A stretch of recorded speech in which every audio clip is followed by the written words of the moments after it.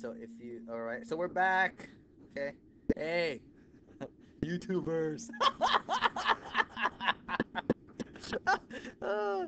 All right. So alpha from the calculator said it was what? 2.86? 2.87 degrees. So make sure you have your calculator in radian or degree mode to do this thing. Here, this is 2.87 degrees. Okay. So that means right now, shoot, this is we've got, I'm going to redraw this so that it's a little bit clearer. I have here B. I'm going to exaggerate this angle alpha, obviously, just a function of what I chose. But this, so let me draw a dotted line here. This angle is 2.87 degrees. And we have a velocity vector here that is 60 degrees from the horizontal. And I would draw, oh, hopefully I'm going to do this right. Okay. So I'm going to assume that this is going in some direction, left or right. Okay, so it's going to go along this line. This point right here, this point, whatever we call it, point C is moving along the horizontal. And so the velocity vector, I'm going to try to assemble that triangle, is going to be, I'm going to draw a line perpendicular to that velocity vector here, and then another line perpendicular to this velocity vector. Uh-oh. Uh-oh. Okay. And so here, this is my instantaneous center of rotation for these 2 points. And here is this is my point C over here, and this is my point B over here. Okay, point B and point C. Okay, and really what I've got to find, okay, is, let's see, let me erase some of this to clarify this triangle. Okay, I really need to know this angle, or I need to know some angle so I can figure out these arms or these lengths, this R, C, I, C, and this length here, this length right here, this R, B, I, C. Okay? Now, I know this angle right away. What's that angle right there? It's just 87 degrees, or is that 87.13 degrees there. Just 90 minus that angle. And let's see, I know one length. I know this length right here is 10 meters. Okay? Let's see, that's not enough information to figure out everything else. I'm going to need one more angle. And let's see, I know that from before, I know here, huh?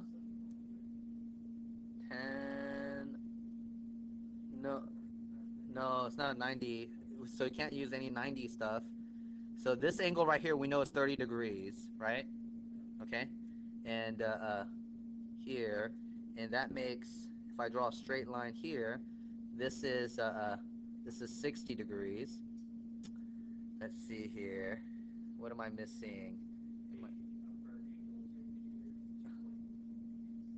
Oh, yeah, yeah, yeah. Thank you. Very good. Yes. So from here, this angle right here is also 2.87 degrees. Good, right? And this is 30. This is 60. Oh, shoot. Okay, oh, right here. And this angle right here, which I'll do 3 lines, is 30. Yes? Right? And so this total angle, which I will put in red, is 32.87 degrees. Fantastic. Okay. So with a little complicated geometry, any problem you can solve.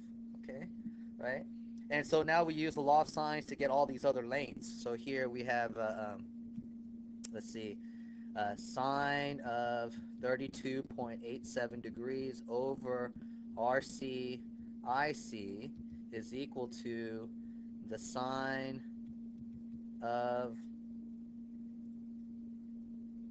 87. Wait, do I have enough information? I do, right? 87.13 degrees over RBIC is equal to sine of this angle, which I call that gamma, over 10 meters, okay? And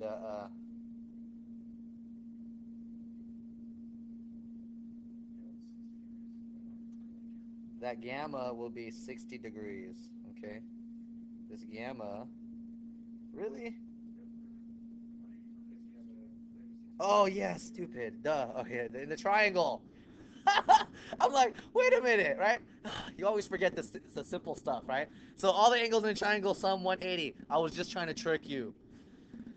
All right. So gamma is equal to, what is this? 60. Oh, that worked out nice. So then RCIC, working this, is equal to what? Can someone give me a number? Gosh, I don't know. Some number. You can calculate it, right? So we know gamma, this is 60. All right. And then RBIC is some number. Anybody with numbers? 6.27, 11.53 meters. Good, right? And now this messy nightmare, right? Well, if I know my velocity of B is going this way, right here, which way is C gonna go? It's gonna go to the right, right?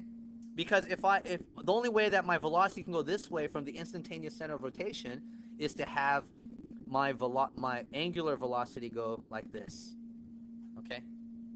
All right? That's the only way that B can go downwards is if my angular velocity is rotating what's that, counterclockwise.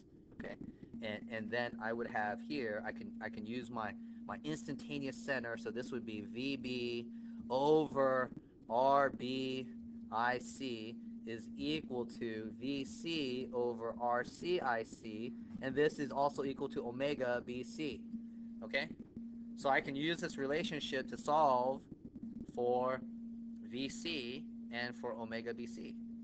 All right? So VC is equal to RBIC, which is 11.53 meters over 6.27 meters times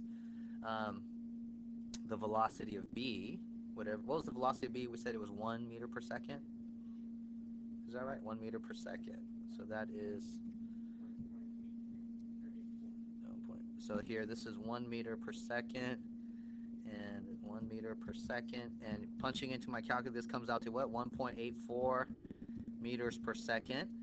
And then omega is just VB, which was 1 meter per second over, and this is omega BC, over whatever that distance RBIC was, 6.27? No, 11.53 meters. And what is that? Some insanely small number like 0.1 or 0.01? I don't know. 0.1, 10%. 0.087 radians per second. Okay? And we would say this is here and this is to the right. And we'd be done. Okay?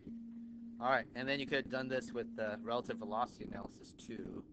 So you could try that at home.